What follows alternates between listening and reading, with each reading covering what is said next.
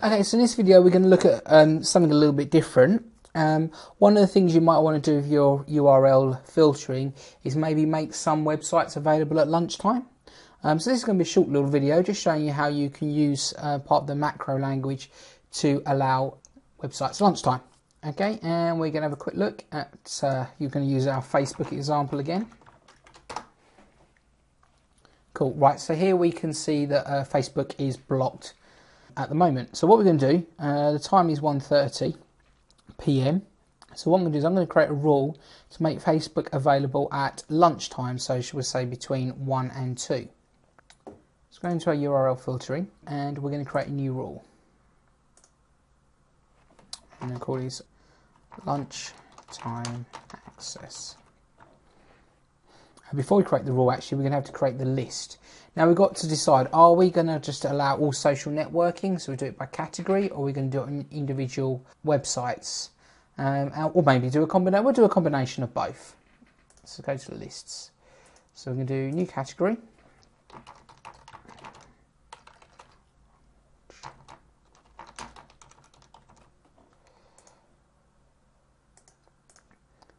Okay, and we're going to put social networking in there. Okay. And we're going to create a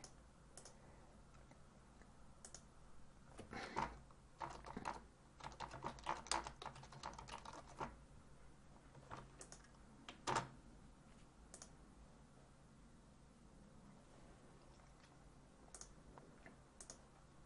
back to our rules, so we're going to create a new rule.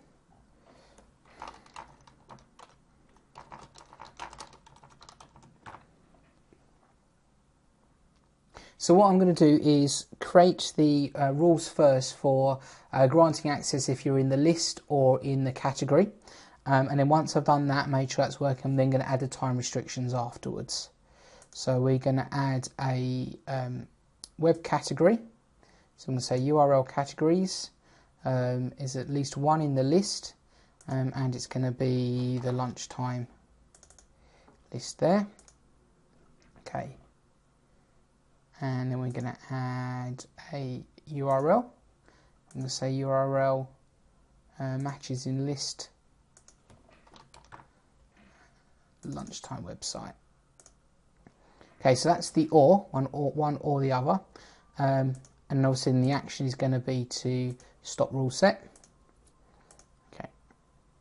And then that obviously needs to be moved up. Probably about there. So I'm just going to make sure that works first. So there we go, because it's in that list, we've now got access to it. So the next thing to do is to put the time restrictions around it. So now that works, we're now going to go in and add the time criteria around this. So we're going to edit the rule, look at our criteria, and we're going to add some advanced criteria. And this time we're going to add a date time,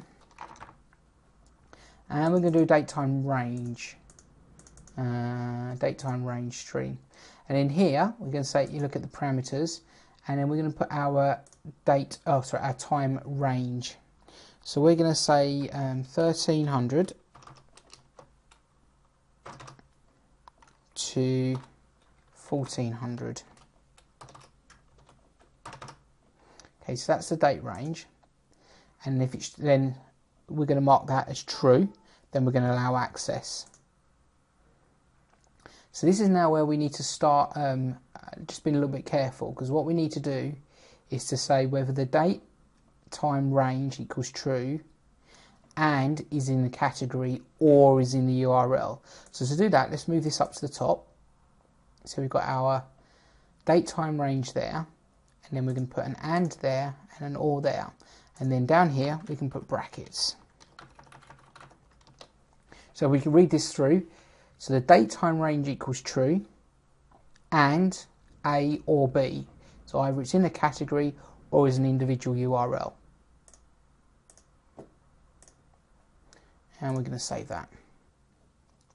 Okay, so if we now go and look at our lab server, hit refresh, then as it's lunchtime, we are going to we get access to Facebook. If we go and change the time, let's change the time on the unit, So under configuration, time, make this a bit later. We can see that it is blocked now. Now I've changed the time on the server. Just to take that one step further, if for instance you wanted to give access, say before 9 o'clock, lunchtime, and say after 5 o'clock, this could be done by slightly changing the rule.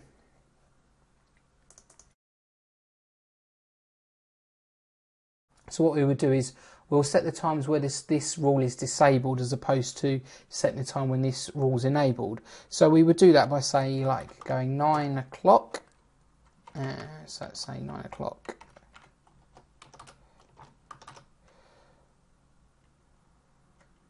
To 1 o'clock, and then we can put a comma to have multiple date ranges, sorry, time ranges. So say 17. So what we're saying is that we want it to return, we want this rule to be active when the time is false, i.e. these are the working hours, so outside the working hours is false, so when it equals false then the rule will be active. So we change it from true to false, leave this the same here, so when we're outside that time range, so that's a false, and we're in one of those categories or in one of those categories, we've got the brackets here, then we'll allow access. So that kind of allows you to extend that rule to be more encompassing than just dealing with lunchtime. So this is the end of the video. I'd like to thank you for watching. I'm James Sillett and I'd like to thank you for taking the time to watch this video. If you have any comments or questions, you can contact me by any of the means shown below.